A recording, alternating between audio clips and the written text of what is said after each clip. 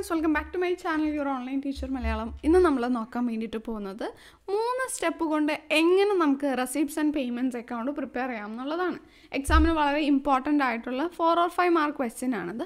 So വളരെ പെട്ടെന്ന് നമുക്ക് ഒട്ടും താമസിയാതെ തന്നെ എങ്ങനെയാണ് ഈ receipts and payments account prepare ചെയ്യുന്നതെന്ന് നോക്കാം. അപ്പോൾ അതിന് വേണ്ടിയിട്ട് നമുക്കിവിടെ ഡീറ്റെയിൽസ് തന്നിട്ടുണ്ട്. ബാനർജി ക്ലബ്ബ് തൃശ്ശൂരിൻ്റെ ഒരു റെസിപ്റ്റ് ആൻഡ് പേയ്മെൻറ്റ് അക്കൗണ്ടാണ് ഉണ്ടാക്കേണ്ടത്. 31 ഡിസംബർ 2014 ആണ് ഉണ്ടാക്കേണ്ടത്. ഓക്കെ, ക്യാഷിൻ്റെയും ബാങ്കിൻ്റെയും ഓപ്പണിംഗ് ബാലൻസസ് ഇവിടെ തന്നിട്ടുണ്ട്. Subscription, donation, entrance fee, rent from club, electricity charge, taxes, salary, honorarium, interest, printing and stationery, petty cash payment, insurance premium, locker rent, cash in ഹാൻഡിൻ്റെ closing balance, ഇത്രയും കാര്യങ്ങൾ തന്നിട്ടുണ്ട്. 3 സ്റ്റെപ്പായിട്ട് ഇത് എങ്ങനെ ചെയ്യേണ്ടതെന്ന് വെച്ചിട്ടുണ്ടെങ്കിൽ ഫസ്റ്റ് തന്നെ നമ്മൾ എന്ത് ചെയ്യുക, ഓപ്പണിംഗ് ബാലൻസ് ക്യാഷിൻ്റെയും ബാങ്കിൻ്റെയും ആദ്യമേ തന്നെ എടുത്തെഴുതാം. അതെങ്ങനെയാണ് നമ്മൾ എടുത്തെഴുതാം? +1 പഠിച്ചിട്ടുണ്ട് അല്ലേ? ഓപ്പണിംഗ് ബാലൻസ് എഴുതുന്നത് ബാലൻസ് ബ്രോ ഡൗൺ എന്ന് പറഞ്ഞിട്ടാണ്. So first balance bro down എന്ന് പറഞ്ഞിട്ട് നമുക്ക് നേരെ ഓപ്പണിംഗ് ബാലൻസ് എഴുതാം. അപ്പോൾ ഇവിടെ നമ്മൾ റെസീപ്റ്റ്സ് ആൻഡ് പേയ്മെൻറ്റ് സൈഡിൽ വേണം എഴുതാൻ വേണ്ടിയിട്ട് ബാലൻസ് ബ്രോ ഡൗൺ എന്ന് എഴുതാം. ഇവിടെ നമുക്ക് ക്യാഷും ബാങ്കും ഉള്ളതുകൊണ്ട് ക്യാഷ് ബാങ്ക് എന്ന് പറഞ്ഞിട്ട് സെപ്പറേറ്റ് ആയിട്ട് തന്നെ വേണം എമൗണ്ട് എഴുതാൻ വേണ്ടിയിട്ട്. ക്യാഷിൻ്റെ എമൗണ്ട് വരുന്നത് 450, ബാങ്കിൻ്റെ എമൗണ്ട് വരുന്നത് 1600 ആണ്. സോ 450, 1600 എന്ന് പറഞ്ഞിട്ട് ആ എമൗണ്ട് എഴുതി. ഇനി അതാണ് ഫസ്റ്റ് സ്റ്റെപ്പ് വരുന്നത്. ദെൻ രണ്ടാമത്തെ സ്റ്റെപ്പായിട്ട് വരുന്നത് എന്താണെന്ന് വെച്ചിട്ടുണ്ടെന്നുണ്ടെങ്കിൽ നമ്മൾ റെസീപ്റ്റുകളെല്ലാം എടുത്ത്, അതായത് നമുക്ക് കിട്ടുന്നതെല്ലാം, നമുക്ക് ഓരോ സംഭവങ്ങൾ കാണുമ്പോൾ ഒരു ഐഡിയ കിട്ടും, കിട്ടുന്നതാണോ നമ്മുടെ ഇന്ന് ക്യാഷ് പോകുന്നതാണോ എന്നുള്ളത്. കിട്ടുന്നതെല്ലാം റെസിപ്റ്റ് സൈഡിലേക്ക് എഴുതാം, നമ്മുടെ കയ്യിൽ നിന്ന് പോകുന്ന ക്യാഷ് എല്ലാം നേരെ എടുത്ത് പേയ്മെൻറ്റ് സൈഡിലേക്ക് എഴുതാം. അതാണ് രണ്ടാമത്തെ സ്റ്റെപ്പ് വരുന്നത്. നോക്കാം, ഇത് നോക്കി. സബ്സ്ക്രിപ്ഷൻസ് എന്താണെന്ന് നമ്മൾ പഠിച്ചിട്ടുണ്ട് അല്ലേ? ഈ ഒരു സ്ഥാപനത്തിന് കിട്ടുന്നതാണ്. സോ സബ്സ്ക്രിപ്ഷൻ 3940 എന്ന് പറയുന്നത് കിട്ടുന്നതായതുകൊണ്ട് നേരെ റെസിപ്റ്റ് സൈഡിൽ എഴുതാം സബ്സ്ക്രിപ്ഷൻസ് 3940 അത് കിട്ടുന്നതാണല്ലോ. സോ നേരെ റെസിപ്റ്റ് സൈഡിലേക്ക് എഴുതി. ദെൻ നെക്സ്റ്റ് എന്താണ്? ഡൊണേഷൻ കിട്ടുന്നതാണ് 1000 rupees. സോ ഡൊണേഷൻ നമുക്ക് കിട്ടുന്നതല്ലേ, സ്ഥാപനത്തിന് കിട്ടുന്നതാണല്ലോ. സോ ഡൊണേഷൻ 1000 നേരെ റെസിപ്റ്റ് സൈഡിലേക്ക് എഴുതി. ദെൻ അടുത്തത് എന്താ വരുന്നത്? എൻട്രൻസ് ഫീസ് 450 രൂപ കിട്ടുന്നതല്ലേ. എൻട്രൻസ് ഫീസ് എന്ന് പറയുന്നത് കിട്ടുന്നതാണ്. സോ എൻട്രൻസ് ഫീസ് 450 രൂപ.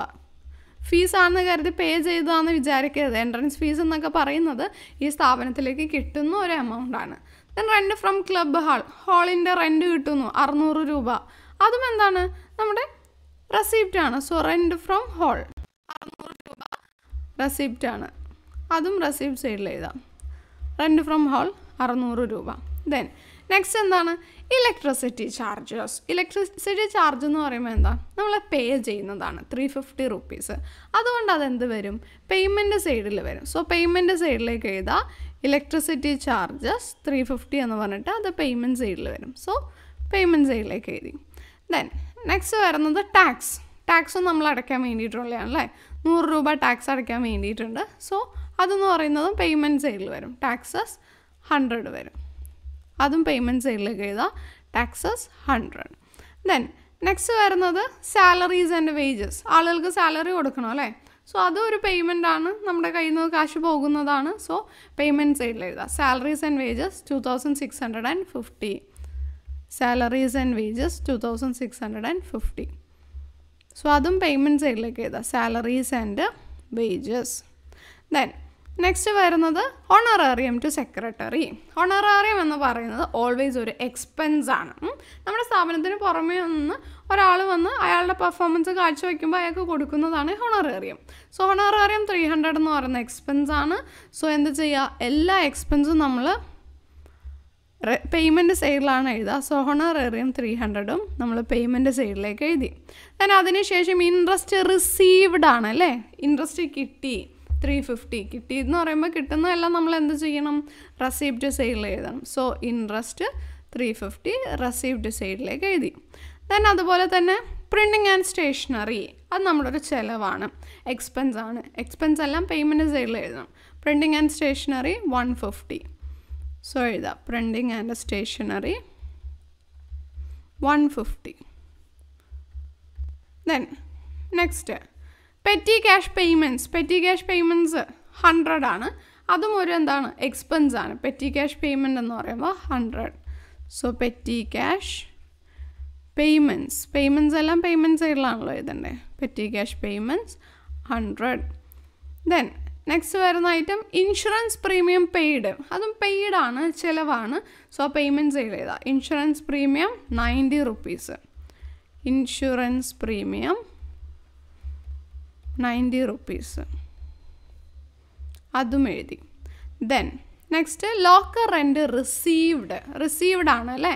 റിസീവ്ഡ് എന്ന് പറയുമ്പോൾ എന്താണ്, നമ്മൾ നമ്മുടെ റെസീപ്റ്റ് സൈഡിലേക്ക് എഴുതണം. 1200 രൂപ. ലോക്കർ റെൻറ്റ് റിസീവ്ഡ് 1200 രൂപ. ലോക്കർ റെൻറ്റ് 1200, അത് റെസീപ്റ്റ് സൈഡിൽ എഴുതി. ദെൻ ലാസ്റ്റ് ഐറ്റം എന്താണ്, ക്യാഷ് ഇൻ ഹാൻഡിൻ്റെ ക്ലോസിംഗ് ബാലൻസ് ആണ്. ഓപ്പണിംഗ് ബാലൻസ് നമ്മൾ ഏത് സൈഡിൽ എഴുതിയോ അതിന് നേരെ ഓപ്പോസിറ്റ് സൈഡിലേക്ക് ക്ലോസിംഗ് ബാലൻസ് എഴുതാം. അപ്പോൾ ഇവിടെ നമുക്ക് ക്ലോസിംഗ് ബാലൻസ് ക്യാഷിൻ്റെ മാത്രമേ തന്നിട്ടുള്ളൂ. അപ്പോൾ 1350 ആണ്. സോ അത് നമ്മൾ എന്ത് ചെയ്യാം, ബാലൻസ് ക്യാരി ഡൗൺ എന്ന് എഴുതാം. Balance carry down. അതിൽ ക്യാഷിൻ്റെ ബാങ്കിനെ തരം തിരിച്ച് എഴുതണമല്ലോ. സോ ക്യാഷ് ബാങ്കിൽ നിന്ന് സെപ്പറേറ്റ് എഴുതാം. അതിൽ ക്യാഷിൻ്റെ എമൗണ്ട് നമുക്ക് തന്നിട്ടുണ്ട് 1350 ആണ്. സോ ക്യാഷിൻ്റെ എമൗണ്ട് 1350 എന്ന് എഴുതി. അത് കഴിഞ്ഞ് എന്താണ്, ഇനി നമുക്ക് ബാലൻസ് ചെയ്ത് കിട്ടുന്ന എമൗണ്ട് ആയിരിക്കും എന്തെന്ന് പറയുന്നത്, ബാങ്കിൻ്റെ എമൗണ്ട് എന്ന് പറയുന്നത്. സോ മൂന്നാമത്തെ സ്റ്റെപ്പ് എന്ന് പറയുന്നത് ഇത് ബാലൻസ് ചെയ്യുക എന്നുള്ളതാണ്. സോ ഫസ്റ്റ് സ്റ്റെപ്പ് എന്ന് പറയുന്നത് ആദ്യം തന്നെ ഓപ്പണിംഗ് ബാലൻസ് എഴുതുക എന്നുള്ളതായിരുന്നു. ഓപ്പണിംഗ് ബാലൻസ് എഴുതിയതിന് ശേഷം നമ്മൾ എന്ത് ചെയ്തു, കിട്ടുന്നതെല്ലാം തന്നെ റെസിപ്റ്റ് സൈഡിലും നമ്മുടെ കയ്യിൽ നിന്ന് പോകുന്നതെല്ലാം തന്നെ പേയ്മെൻറ്റ് സൈഡിലും എഴുതി. അതിനുശേഷം നമ്മൾ ഇതെല്ലാം എഴുതിയതിന് ശേഷം ലാസ്റ്റ് മൂന്നാമത്തെ സ്റ്റെപ്പായിട്ട് ബാലൻസ് ചെയ്യാണ്. സോ ഇതിൻ്റെ ആദ്യം റെസിപ്റ്റ് സൈഡിൻ്റെ ടോട്ടലും പേയ്മെൻറ്റ് സൈഡിൻ്റെ ടോട്ടലും നോക്കാം. ടോട്ടൽ നോക്കുമ്പോൾ ഏതാണ്, റെസിപ്റ്റ് സൈഡിലെ ടോട്ടലാണ് കൂടുതൽ വരുന്നത്. 9590 വരും. സോ അത് നമ്മൾ രണ്ട് സ്ഥലത്തും എഴുതാം. 9590 എന്നുള്ളത് രണ്ട് സ്ഥലത്തേക്കും എഴുതാം. അതിനുശേഷം നമ്മൾ ഇത് ടോട്ടൽ ചെയ്തതിന് ശേഷം ഈ 9590 നിന്ന് ഈ പറയുന്ന എമൗണ്ട് എല്ലാം കുറയ്ക്കാമെന്ന് പറയുമ്പോൾ 350, 100, 2650, 300, 150, 100, 90, then 1350. ഇത്രയും എമൗണ്ട് കുറയ്ക്കാം. അപ്പോൾ ഇത്രയും എമൗണ്ട് നമ്മൾ കുറച്ച് കഴിയുമ്പോൾ നമുക്ക് എന്താണ് ഡിഫറൻസ് കിട്ടുക, 4500 ആണ്. ഇതാണ് നമ്മുടെ ബാങ്കിൻ്റെ ക്ലോസിംഗ് ബാലൻസ്, അതായത് ബാലൻസിങ് ഫിഗറായിട്ട് വരുന്നത്. ഇത്രയും സിമ്പിളായിട്ട് നമുക്ക് receipts and payments account prepare ചെയ്യാവുന്നതാണ്. സോ അതുകൊണ്ട് ഈ ഒരു വീഡിയോ എല്ലാവർക്കും ഹെൽപ്ഫുൾ ആയിട്ടുണ്ടാവുമെന്ന് വിചാരിക്കുന്നു. ഹെൽപ്ഫുൾ ആയി എന്നുണ്ടെങ്കിൽ താഴെ കമൻറ്റ് ചെയ്ത് അറിയിക്കാം. എല്ലാവരും നന്നായിട്ട് പഠിക്കുക. Thank you.